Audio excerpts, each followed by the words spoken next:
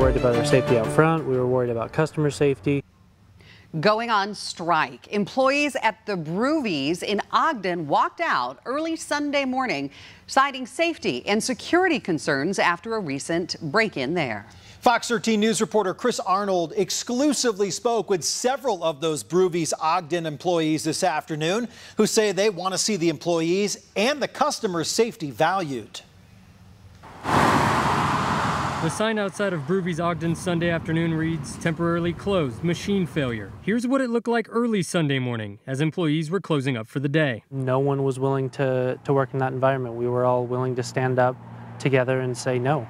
Cameron Smith has worked as acting floor manager and kitchen manager at Brewvies Ogden for the past 5 months. Smith says he was joined by about a dozen other employees and managers who decided to go on strike after their shift ended Sunday morning. This comes after Ogden police say a break-in at the business took place around 4:30 Friday morning.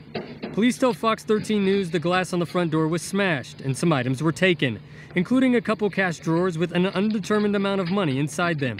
Other employees like Nikki Anderson say the camera system in place wasn't one that made her or others feel safe. The camera system does work. It's kind of like your Ring doorbell. You can see things, but we don't get notifications, and there's no alarm system on it. Employees also brought up some other safety concerns. They shared these photos of a grill inside the business, which they say were taken on Thursday.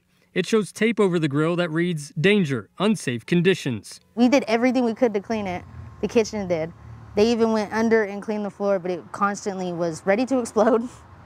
And the gauges didn't work. They also shared this document from Utah Occupational and Safety Health that shows that Brewvies in Ogden received 4 citations, 3 of which were deemed serious back in June. That includes a proposed penalty of $1,500 that pointed to electrical equipment in one of the theaters and projection booths that weren't free from recognized hazards. Moving forward, these employees are hoping to see some changes made. I'm just going there to do a job, to do a very simple job. I shouldn't feel like I have to risk my life to do that. Well, I did reach out to Brewvies here in Ogden by phone and email earlier today. I also called their owner and district manager as well to talk about the safety and security concerns those employees mentioned. I've yet to hear back at this time. In Ogden, Chris Arnold, Fox 13 News, Utah.